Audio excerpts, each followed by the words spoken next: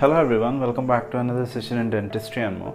So we are continuing our salivary gland session. So this session is about anatomy of various salivary glands. So we learned the major salivary glands: parotid gland, submaxillary gland or submandibular gland, and sublingual gland, and we have also minor salivary glands. So we'll start with the parotid gland. Parotid gland got its name from two words, that is para and otic. Para means around, otic is ear.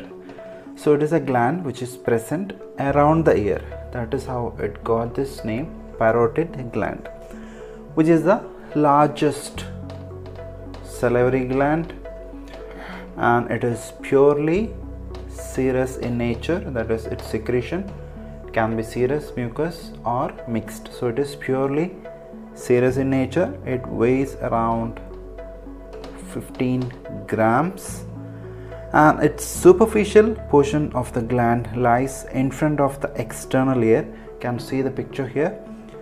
The superficial portion of the gland lies in front of the external ear, and its deeper part filling the retromolar fossa. So the structures, that is arteries, veins, nerves, which are present in and around the parotid gland. There are many arteries, many veins, and nerve is present. The arteries are external carotid artery, maxillary artery, superficial temporal artery, and posterior auricular artery, as you see here in picture. Whereas veins, the retromandibular vein is formed within the gland by union of two veins. One is superficial temporal and maxillary vein. And the nerve, as we all know, the facial nerve enters the gland and divides into terminal branches within the gland. So that is why when we give inferior alveolar nerve block by accident, if we give before touching the bone, and if we inject the solution into parotid gland, there will be temporary facial paralysis, because parotid gland has facial nerve branches. So it temporarily paralyzes the nerve and thereby its supply area. So one side will be affected. That is a temporary effect. So that is a facial nerve which is present within the parotid gland. Okay. Next we have parotid duct, which is known as STENSON'S duct. Okay. It crosses the muscle. Which muscle? Masseter muscle, and pierces the buccinator to open at a position, that is a papilla at buccal mucosa opposite to maxillary second molar. So STENSON'S duct or parotid duct, which is opens opposite to maxillary second molar. So this duct measures around 4 to 6 millimeter in length and 5 millimeter in diameter, almost a square shaped. A small portion of parotid accompanies duct forming accessory gland. Now what is a blood supply? Blood supply is mainly by the external carotid artery and venous drainage to external jugular vein. The lymphatic drainage, the lymph drains into parotid nodes, and from there to upper deep cervical lymph node. Upper deep cervical lymph node. So first it goes to parotid, then goes to upper deep cervical lymph nodes. Now it's about the nerve supply. Nerve supply, we have parasympathetic fibers. So this picture will give you an idea. Parasympathetic fibers. First one is a secretomotor, that is parasympathetic, which has preganglionic fibers, that is from inferior salivary nucleus. It goes to ninth nerve, which relay in otic ganglion, then the postganglionic fibers, which is from the auriculotemporal nerve, and to the gland. So as you see picture here, the preganglionic fibers and the postganglionic fibers, finally the gland, parotid gland. So we have otic ganglion here, inferior salivary ganglion here. So this is a preganglionic and postganglionic fiber. Whereas the sympathetic nerves are vasomotor and are derived from plexus around the external carotid artery, and sensory nerves comes from auriculotemporal. Okay, so we have secretomotor, that is parasympathetic fibers, then sympathetic nerves and sensory nerves, that is the nerve supply. Now let's move on to the submandibular gland. Submandibular gland, they are the second largest, okay, after parotid. They are the second largest gland, also called as submaxillary glands. So it is a mixed type of gland which has both serous and mucus, but serous is predominating than mucus. It is a mixed salivary gland. Parotid is purely serous. So its superficial part, so the picture here is the superficial part. This fills the digastric triangle, whereas the deeper part, it is deep to mylohyoid and superficial to hyoglossus and styloglossus. Okay, so it is deep to mylohyoid and superficial to hyoglossus and styloglossus muscle.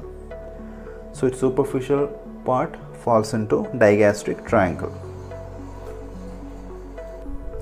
Next, about the submandibular duct, which is known as WHARTON'S duct. WHARTON'S duct. So the parotid duct is known as STENSON'S duct. So this is WHARTON'S duct. So this runs forward above the mylohyoid muscle, lying just below the mucosa and floor of the mouth. You can see here. So it opens on sublingual papilla, which is also called as caruncula sublingualis. Okay, caruncula sublingualis, which is lateral to the lingual frenum. So this is here.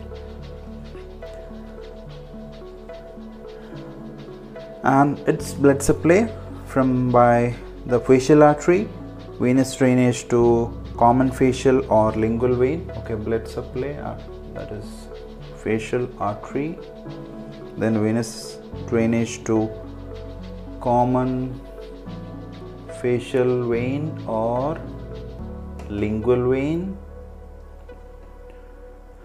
and the lymphatic drainage to deep cervical and jugular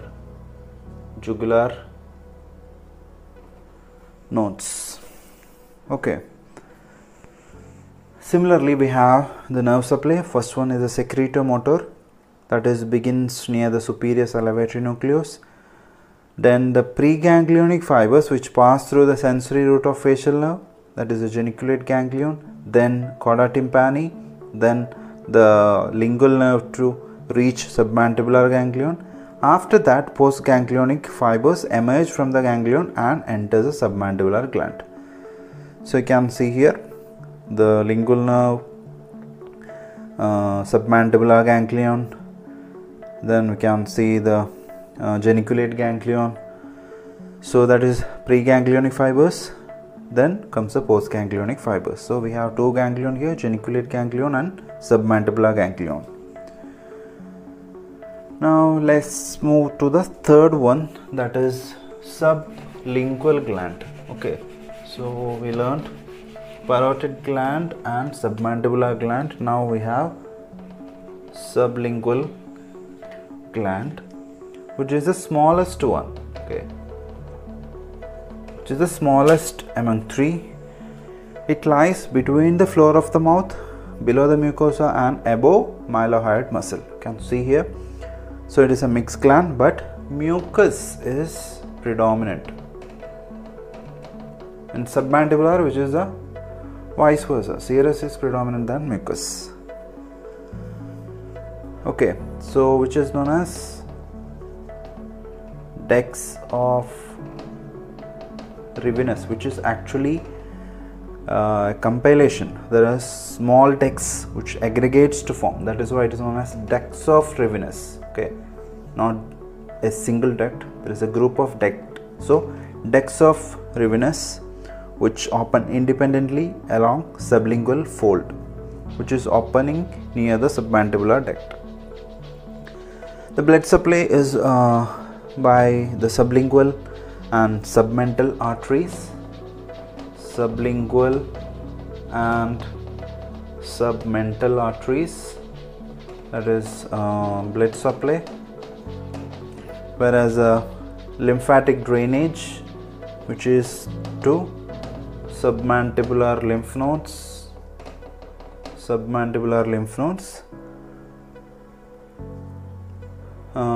So that is the blood supply and lymphatic drainage. Okay, so this is the third one, sublingual gland. So that's all for now. We finished the anatomy of salivary glands, parotid gland, submandibular gland, and finally the sublingual gland. So next session is about the various cells. We have serous cells, mucous cells, and various types of ducts, that is we have intercalated ducts and striated duct and the excretory ducts. So all will be dealt in next session. Okay, so I'll come up with that session, that is a part 3 of salivary gland. Hope you understood this anatomy of 3 major salivary glands. Okay, thank you.